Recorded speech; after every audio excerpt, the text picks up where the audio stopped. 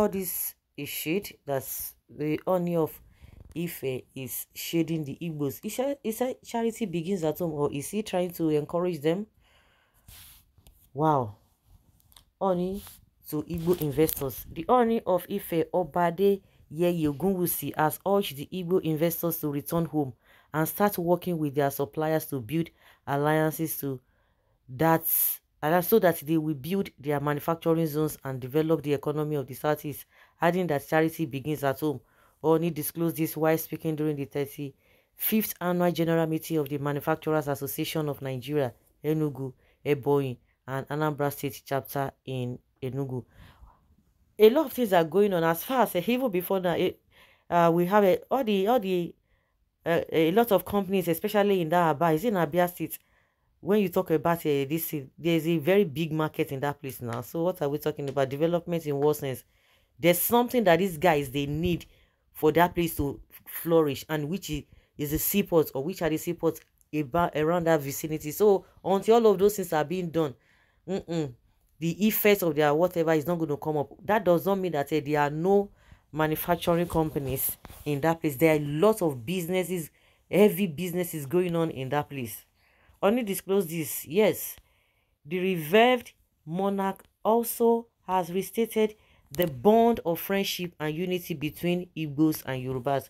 He pointed out that Yoruba and Igbos have similarities in culture, really, and cannot exist in isolation, noting that the earlier the two races realize this, the better for their economic growth and prosperity. The royal father stated that unless Igbo investors develop the Southeast, no other person, tribe, or race will do it for them, adding that God had destined them for greatness. Ooni said, maybe our ancestors at some point once lived together. The better we come together, the better our industrial base will continue to grow. The better a lot of things will continue to be better. Why are all these similarities? Why are all these similarities? To me, little research will expose the hidden similarities existing between the Igbo and the Yorubas.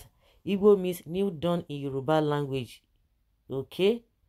That is why I think the Igbo do great things. And when you touch business, a people with the hands of God, if you touch commerce, you have touched everything. They are the greatest entrepreneurs in our country. When you continue to talk about the Manufacturing Association of Nigeria, this Southeast is the bedrock of it. A whole lot of things emerge from Igbo land. I employ each and every one of you. Please come together for the betterment of the yet unborn generation. Come together to lift each other up. Do not desecrate your brothers, irrespective of the use you are bringing to the society. Your brother is adding value to the society. Start working with your suppliers to build alliances so that you will build their manufacturers' concerns and create manufacturing zones across the Southeast, because charity begins at home. Insecurity and the solution of the insecurity are in your hands, because you know your people. Nobody will come and do it for you. You have the good and the ugly. So bring out all that is causing trouble and hand over security to them and see whether there will be any more problems or not. It might sound stupid, but it works all over the world. If you do that, I believe Igbo land will be one of the most sought after all over the world. The monarch lauded the chairman of the chapter, Ada Chukwudozie, for bringing Igbo manufacturers together. Chukwudozie, in a speech, urged the federal government to create regional incentives to support manufacturers and attract national and foreign direct investments. She stated further that the Eastern region needs to spearhead a free trade agreement like the African Continental Free Trade Area and integrate with other states. She urged the government to look towards promoting tax harmonization and other fiscal policies across the region and review taxation policies to make them more friendly, especially in the areas of haulage levies. They can introduce digitalized state toll gates with a uniform fee, but with a deliberate intention to recognize isolates, support and incentive manufacturers by almost next to nothing fees.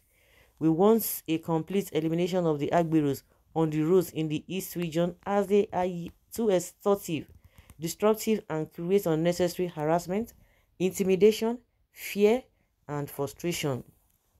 This has gotten to an alarming state now and hampering grievously the ease of movements and doing business in our land, she said.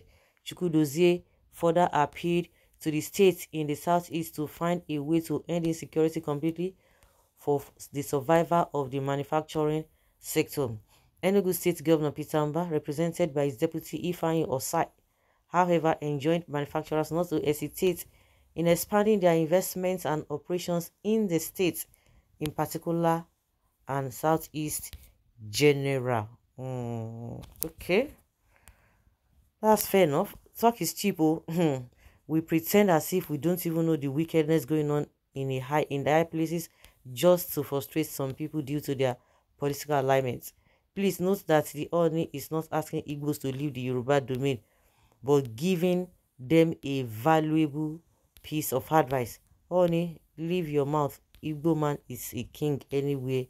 Igbo man welcomes everyone to his house. Forget about this sentiment.